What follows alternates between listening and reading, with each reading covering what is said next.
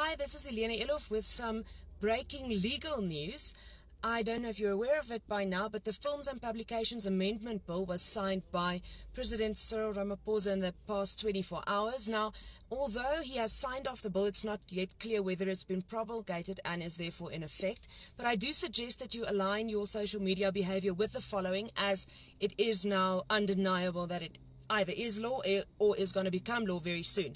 Now, the amendment bill addresses three things that are very prevalent on social media. The first is revenge porn. Revenge porn basically happens when someone takes footage of somebody else in a sexual scenario and, let's say, the relationship sours and then publishes the images or videos taken of someone else. If you do this in terms of the amendment bill, you can be fined up to 150,000 Rand, and if the person on your footage is identifiable, you can be fined up to 300,000 Rand, and you can get between 2 and 4 years in prison if you intentionally and without consent distribute such contents. Now, in addition to addressing the issue of revenge porn, the Amendment Act also addresses hate speech.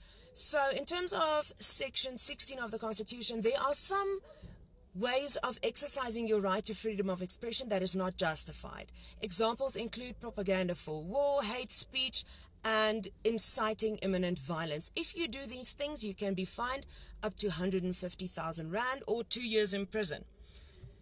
Lastly, the Amendment Act also has some ISP requirements. If you are a internet service provider and you become aware that someone uses your service to either store or distribute child pornography, hate speech, incitement to violence, or